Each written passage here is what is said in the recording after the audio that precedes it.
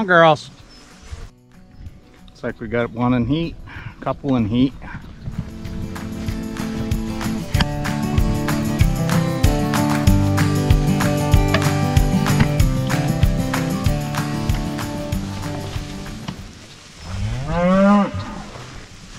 Was you drinking milk?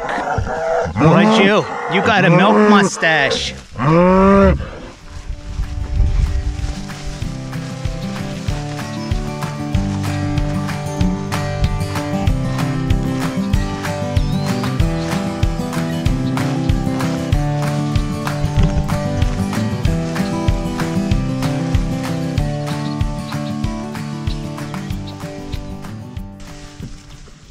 Hi guys, Russ here from Wilson Land and Cattle Company. Tall grass grazing, is it beneficial or is it not beneficial? We do a lot of tall grass grazing here on our farm, and we're going to get into the details. Before we get started, please subscribe, hit that notification bell, like, comment, share with a friend. We have a new merch store. I'll put a link in the description below to that. Let's get started. Tall grass grazing, adaptive grazing. Miss Paige, you're being bad today, aren't you? Uh-huh. You being bad? Walk up. Good girl. That'll do. Come on. That'll do. Good girl. Load up. That's enough, Paige. Go back. That'll do. Load up. Load up. I know, you've been wanting to chase today. You've been wanting to chase, huh? You were herding guineas at 6 o'clock this morning, weren't you? A little girl there had 50 or 60 guineas in a tight group, herding them just as if I was giving her commands to do it. So hopefully we can get that. We're gonna start training her shortly here. Why tall grass grazing? Adaptive grazing, high stock density grazing, whole system grazing. You can call it whatever you want. But for us here on the farm, the reason that we do a lot of tall grass grazing, and that's my preferred grazing method, if I possibly can. And I'm gonna show you, at the end of the video, I have a couple great time lapses of the cows grazing in tall grass. Watch to the end of the video and check those time lapses out. They're pretty cool. For us, tall grass grazing means 100% more carrying capacity on the farm. Yes, I can graze 100% more cattle by doing this method of grazing versus making hay, it's storing it and feeding it back. When we were making hay, our farm could only produce enough forage to sustain 45 animal units. Our farm today, we can sustain 90 animal units. We have 145 acres. Those 90 animal units are for 300 plus days a year. Last year it was 317 grazing days. What's the matter, Blueberry? Is she messing with you? That's our main reason for tall grass grazing. And it has a lot of names for it. We always put a back fence. We always use a back fence. The cows are only in a paddock for no longer than about 12 hours at a time. Maybe 16 hours if they're moved at night. And we put a back fence so they can't go back and regraze what has already started to grow. I like to tell people, take half, leave half.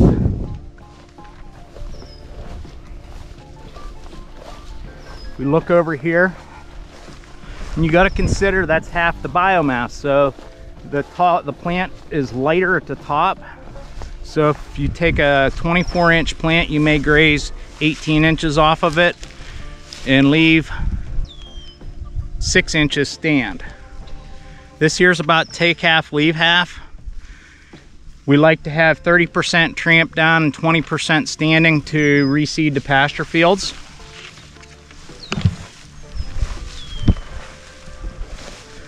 We keep water in the paddock with them at all times. The water is over here in this corner. We do an average 2 moves per day. We've been known to move the cattle up to 10 times a day. If we need to do a high stock density graze, if we have a weed problem, if we need to get nutrients spread out onto the soil, better, we'll do a high stock density graze, maybe move them 8 times a day. And we don't do that to every field. It's very time consuming. It takes about, to do 8 moves a day, it takes me from leaving the house till I get back, it takes about 3 hours a day if I'm moving them 8 times a day. So if I'm moving them 4 times a day, we're looking at about an hour and a half. If I'm moving them twice a day, it takes me about 45 minutes a day to take care of these cows. This here's in the tall grass grazing or adaptive grazing or whole systems grazing. We're working more with nature than working against her. And as many of you know, if you try to work against Mother Nature, she's going to push back and you're going to have all kinds of problems. In this type of grazing, we don't clip our pasture fields. We have not clipped, there's 4 fields here. Not one of these fields have been clipped since 2011. And you can see there's no brush, there's no briars, there's no weeds.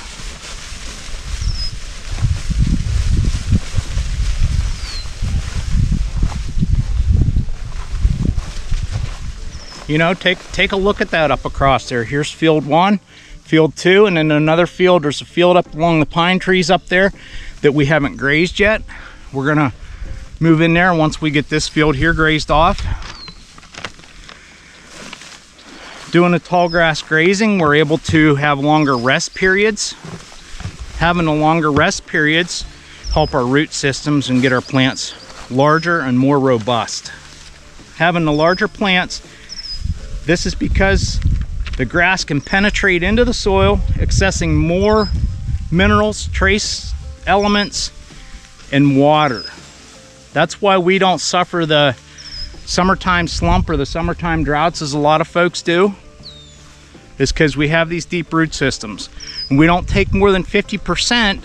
The reason being for that is if we take more than 50% of the plant, we're actually gonna, the roots are gonna die back. So for example, if we take 70% of that plant, those roots may die back to 80%. And we shorten those roots up out of the soil to where they can't access the nutrients in the water that they need. Having those larger root systems help the arbucular mycorrhizae fungi better to attach to those plants and help gather those nutrients and water. I argue with a lot of folks that this isn't a balanced diet. This is a very balanced diet because we have plants in all stages of growth in here. We have plants that are just starting to sprout. We have mature plants. We have medium plants. They're in all stages of growth. The nutrition is balanced out a lot better, and the livestock get a better balanced diet. And I know a lot of folks like to talk about pounds, and I'll throw this number out here. It's not something that I do every year. I don't weigh the calves. You know, it's more about pounds per acre than it is pounds per day. But on average, our calves gain 2.8 pounds a day. Organic levels are going to be higher. Tramping this extra forage, what they don't eat, they tramp, and we're going to recycle that back into the soil. And we know what organic matter does for the soil. Just 1% in organic material can increase the water holding capacity of that soil by 27,000 gallons. 27,000 gallons, it sounds like a lot, but it really isn't. Whenever you figure, there was a research paper that came out of the University of Georgia, and in that research paper, it says it takes 210,000 gallons of water to produce 1 ton of fescue, dry matter. We need to hold as much water as we can in order to keep that productive. Especially you guys in the western states or in the more arid, brittle parts of the area, you need to be able to capture and hold as much water as you can in that soil so you can be more productive. We have more biodiversity whenever we let our plants get up nice and tall. Now the cows have gone through here already and picked the clover and the alfalfa. Here's some over here, I guess. We have canary grass, annual bluegrass, velvet grass,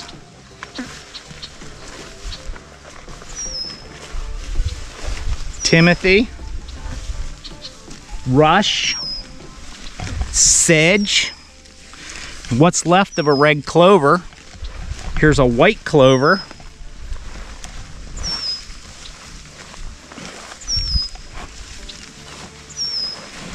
Here's a curly dock,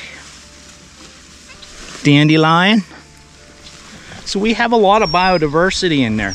And some of those root systems, such as the Timothy, those root systems don't go down very far. That's where our partnerships come into play with our microbes in trying to get those roots as deep as possible.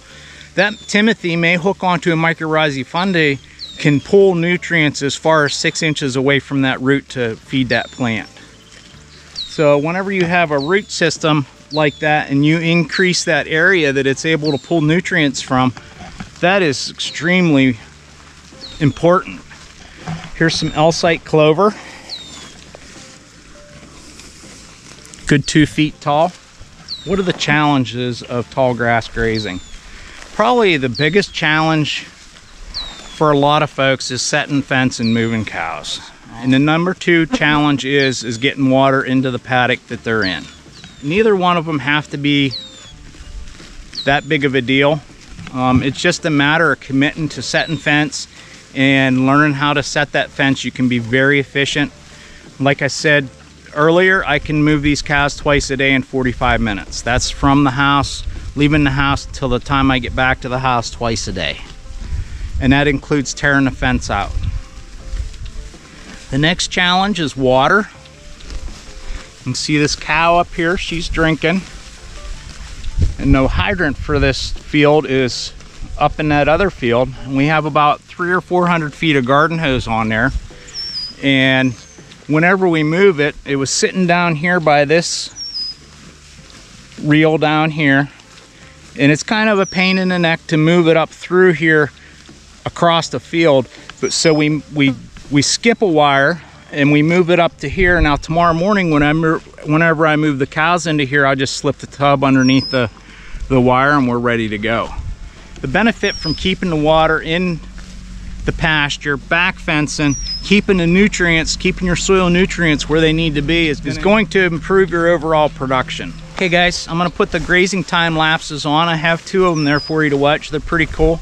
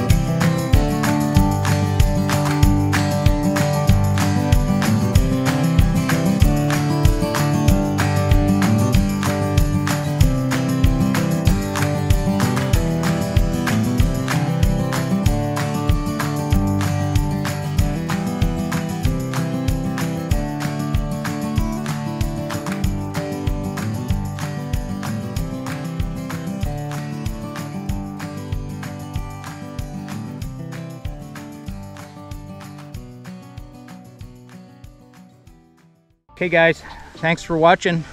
Hopefully you enjoyed the video, you learned something. Don't forget to subscribe, like, comment, share with a friend, smash that notification bell. We have a new merch store. I'll put a link in the description below. We'll talk to you later. So long.